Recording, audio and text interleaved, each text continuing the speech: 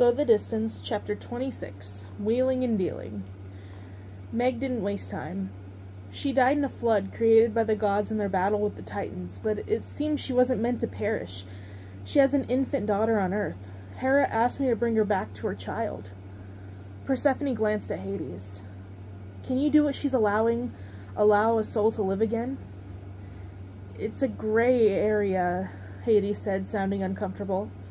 She hasn't been gone long, so it's technically possible, but if I do it for Meg here and word gets out, every soul will want to get out of hell free card.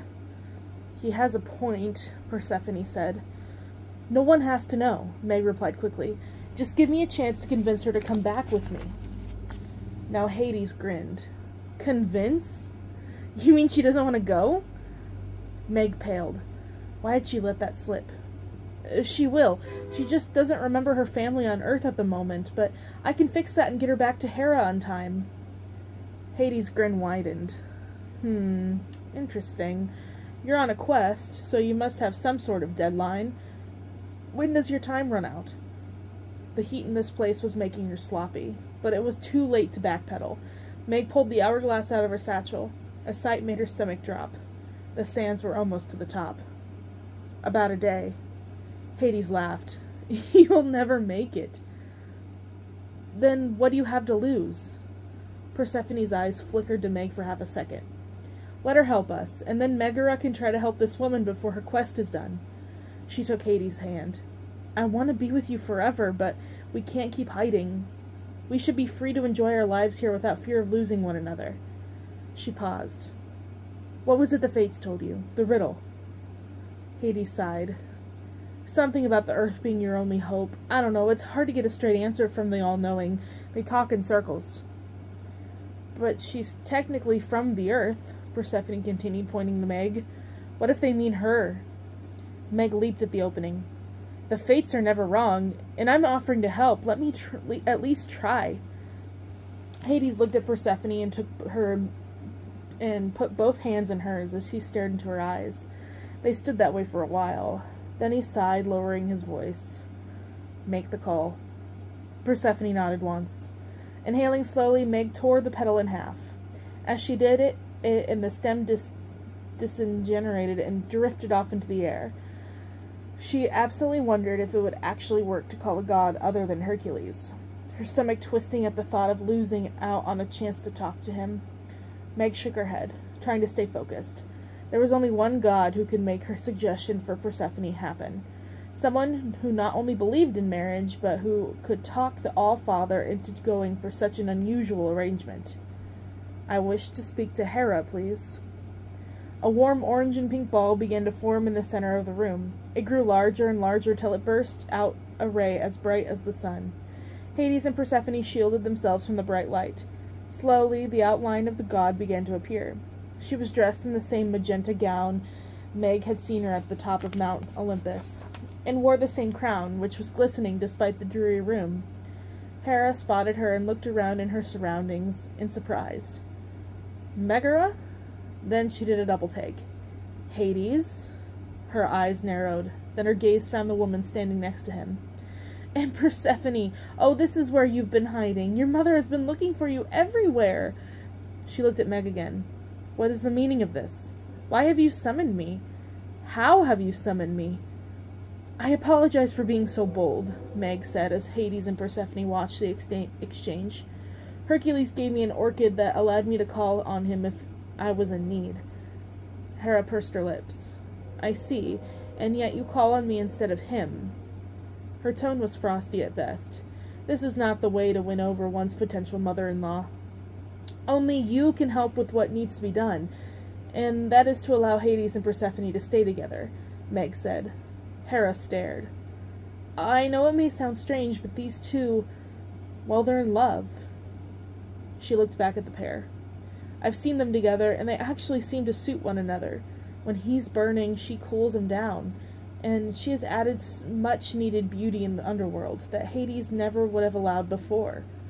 She paused, thinking out loud now.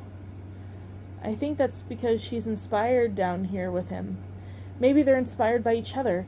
In any case, they wish to be together, and besides, Meg realized. It couldn't hurt to have a happy god of the underworld, could it? That would be a plus, Hera admitted. But Persephone has responsibilities. The Earth's harvest, for instance. That's why I'm asking you to appeal to Zeus and Demeter and let Persephone stay with Hades in the underworld for half the year. She would spend the other half on Earth for the harvest. Everyone wins. Including me, Meg thought. The thought of Layla and her heart began to ache. Maybe not everyone. Though they would all be reunited again someday, she knew it wouldn't lessen the blow of Katerina leaving Layla now. Hera looked at her sharply. This is your request, then? What you really want your last appeal to the gods to be? Yes, Meg said firmly. I believe helping this love will help others. Hera seemed to consider this. Then I will grant your request, Megara, and I will talk to Zeus and Demeter. She looked at Persephone. You will be the first god allowed to travel back and forth regularly from the underworld. Really? Thank you, Hera, thank you, Persephone cried. She and Hades held on to one another. Meg almost couldn't believe it herself. She'd done it. She'd negotiated with Hera. Maybe she could go toe-to-toe with a god after all. There are stipulations, of course, Hera continued. Spring is upon us, and the grains of the land must be replenished. Persephone, you will come back and do your duties on the earth now, and when the summer has faded, you will return to Hades for the fall and the winter. Hades and Persephone looked at one another. We'll make it work, Hades said as much to Persephone as he did Hera. Hera went on. A boat will arrive in the next few hours to take you back to the world of the living, but know this. Once you board, you cannot look back at the underworld or at Hades. You should concentrate on your work on Earth and trust you will return to Hades when your time is over. Hera stressed. If you turn back for any reason, the deal will be broken. No one is meant to travel back and forth between worlds.